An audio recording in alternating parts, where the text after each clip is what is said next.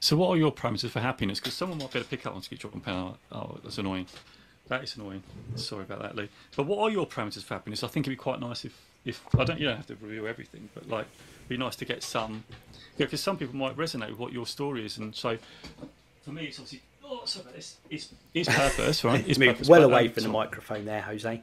sorry, I'll repeat that. My thing is purpose, and like you say, knowing who you are, really important. But what would you say for you would be the parameters of happiness for you? If I you could just think spit them out. if you were to bullet point some key things about my life right now and give them to 18-year-old me, it would be like, not just, oh, that's good, because you can say, oh, you'd have this or do this or be here, and you're like, oh, that's really good, but they're not good. They're like, if I was to write down everything I'd want, and then I get that list of how everything is now and compare them side by side, they would be very comparable to one another. I'm trying to think of the best way to articulate it without divulging some personal specifics. But like from a work point of view, I think my job is like my ideal job right now, in every way, shape or form. Not what it is, what I get to achieve, how much time I spend doing it, just all of that is perfect.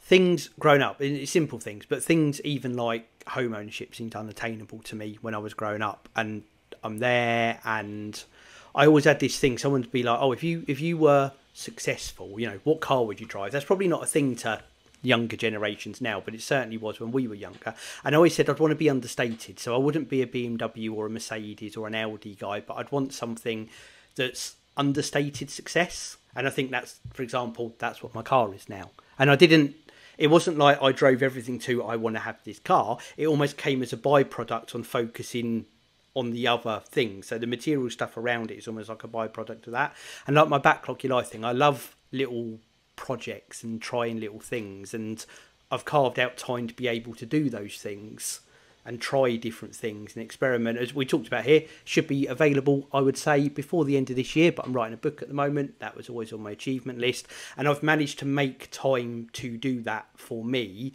alongside my job and things I want to achieve doing in the house, etc., etc., etc. And I'm focusing my time on the things that make me happy.